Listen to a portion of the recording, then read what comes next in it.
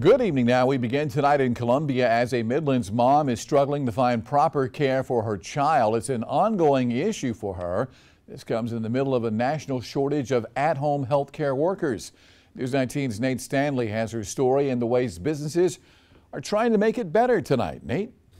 Yeah, JR, the family I spoke to, well, they say that they've been on over 5 agencies' wait lists hoping to get care. I also spoke with an at-home care business who tells me they're struggling to hire enough employees to keep up with the demand.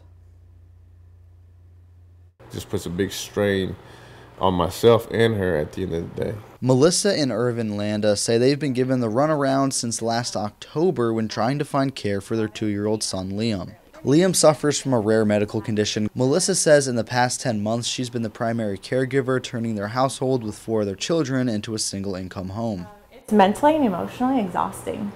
We have to tag team each other of, who's going to sleep tonight and who's going to sleep tomorrow night, because he does stop breathing during the middle of the night. He does have these turning blue spells, and it's scary. She says even after being assigned a state caseworker, they aren't finding anyone that can help. She's calling all the way to Greenville.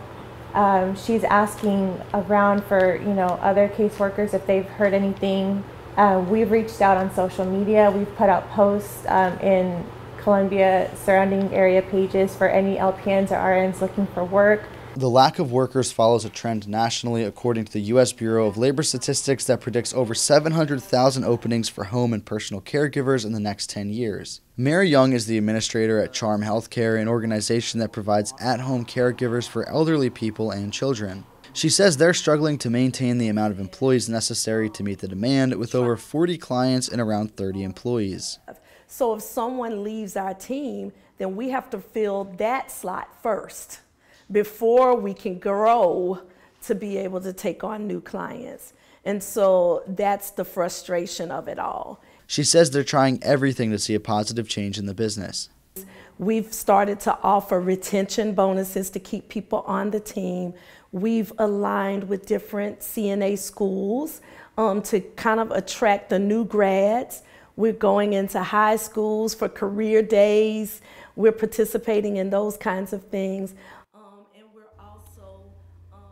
A list of resources can be found on our website, WLTX.com. Reporting in studio, I'm Nate Stanley for News 19, WLTX.